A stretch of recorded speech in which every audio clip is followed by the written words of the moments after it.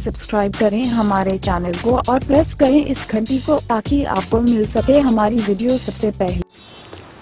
Hello friends, welcome back of you in other video in this YouTube channel. ठीक है friends, आज video में सिखाऊंगा मैं जो क्रैंक बार प्रोवाइड करते हैं जब हम स्लैब में, तो वो किस तरह से प्रोवाइड करना है। सबसे पहले आपको देखना है मेन बार कौन सा रहेगा। मेन बार क्या रहेगा स्लैब में? शॉर्टर स्पैन क्या रहेगी आपका? ये वाला। ठीक है, मेन बार कौन सा रहेगा आपका? ये वाला बॉटम। ठीक है, आपको सबसे पहले मेन बार क्या रहेगा? शॉर्ट पे मेन बार, आपका क्रॉस बार।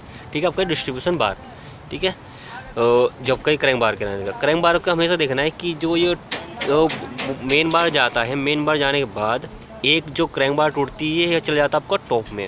ठीक है, ये आपका टॉप में चला जाता है, डबल जाल हो जाता है ना यहाँ पे, तो ये टॉप में चला जाएगा। उसके बाद नेक्स्ट जो बार है वो आपका चला जाएगा मेन बार नीचे जाएगा। उसके बाद तो उधर जाके क्या रहेगा आपका? ये क्रैंक टॉप में चला जाएगा। ठीक है, ये हमें ऑलवेज चेक करना। ठीक है, चेक हो गया। उसके बाद जैसे फर्स्ट मेन बार, सेकंड मेन बार, आपका ये थर्ड आपका क्या रहेगा? बिल्कुल नीचे मेन बार रहेगा।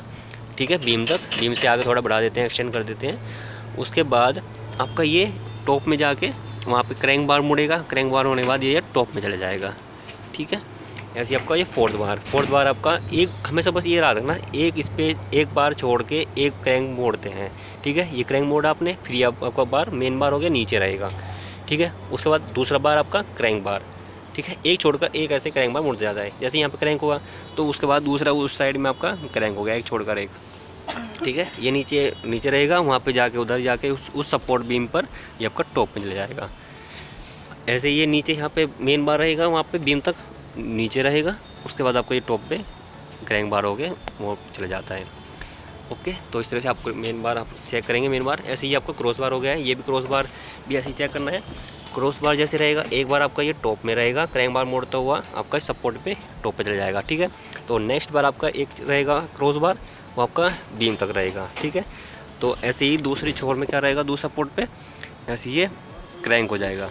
जैसा सेम ऐसी इस तरफ रहेगा, चारों तरफ इसी तरफ रहेगा सपोर्ट के बीम पर क्रैंक बार। ठीक है, तो टॉप पर चले गया, क्रॉस बार टॉप पर चले गया। ठीक है, इधर से ऐसे ही फिर ये नेक्स्ट बार होगा आपका, ये आपका नीचे रहेगा जाल के। फिर ठीक है, आपका फिर ये देखते हैं दूसरा बार क्या रहेगा? फिर टॉप पे चले जाएगा।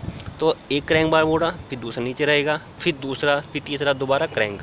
तो एक छोड़कर एक ऐसे क्रैंक बार आपको चेक करना है। तो ठीक है, तो इस तरह से आपको क्रैंक बार आपको प्रोवाइड चेक करना है 1 वे स्लैब में एंड 2 वे स्लैब में। आपको ये देखना है 1 वे स्लैब कौन सी है, 2 वे स्लैब कौन सी है, आपको किस तरह से जाल प्रोवाइड करवाना है।